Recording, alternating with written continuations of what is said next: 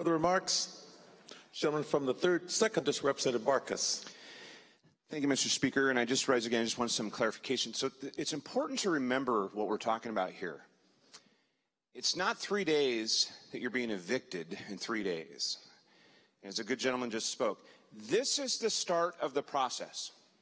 So we have to remember what the process is. The tenant is there in the house, for whatever reason, does not pay the rent.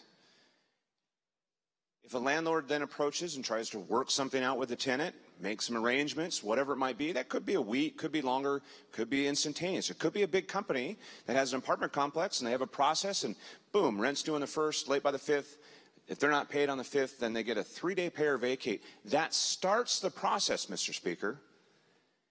So when we talk about the underlying bill, the striker is presented now with 14 days, you've got to think about when this process is going to start.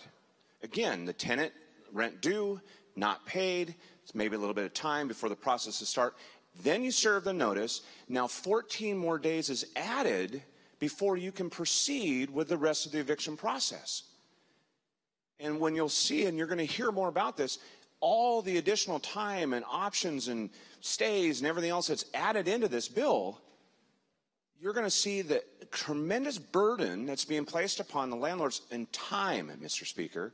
So all I'm asking for with this particular amendment is that we start that process a little sooner. That 7 days gives them 7 days to cure, 7 days to get additional services, to talk to to find those different resources that are out there, find that $100 to keep them in their place, or whatever it might be. 7 days helps shorten the process just a little bit, Mr. Speaker, which gives it a little bit, it reduces some of that hardship for the landlord and also helps the tenant by giving them more time to cure. Further remarks?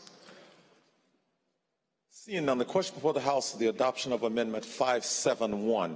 A roll call vote has been requested. The Speaker is about to open the roll call machine. The Speaker has opened the roll call machine. Has every member voted?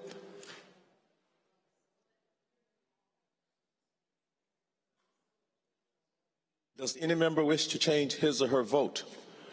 The Speaker is about to lock the roll call machine. The Speaker has locked the roll call machine. The clerk will take the record, please.